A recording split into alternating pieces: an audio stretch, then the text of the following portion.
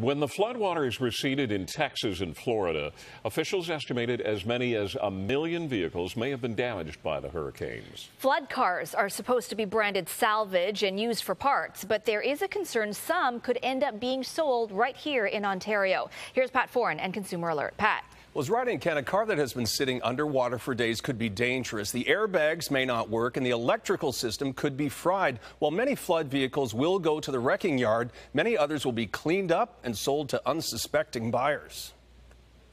Hurricanes Harvey and Irma may have damaged as many as 1 million cars, up to 600,000 in Texas and another 400,000 in Florida. This racetrack in Houston is being used as a flood car graveyard, a place where hundreds of insurance adjusters are surveying the damage. It's just the sheer volume of cars. There's every make and model here. American authorities are warning that flood cars will be exported to Canada. The Ontario Motor Vehicle Industry Council says the best way to protect yourself is to buy from registered car dealers who must divulge if a vehicle is from the U.S. and is a flood vehicle. However, some flood cars are bound to slip through.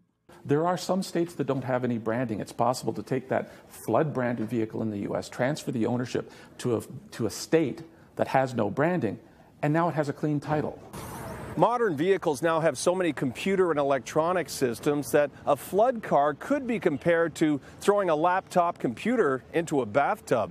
Many Americans did not have proper car insurance, so if they can't make a claim, they could clean a car up and sell it to an unsuspecting buyer. Some of them are going to, dry it out, clean it up, and then sell it off. To avoid purchasing a flood vehicle, check for mold and mildew, rust, grit, and water stains, and debris under the spare tire.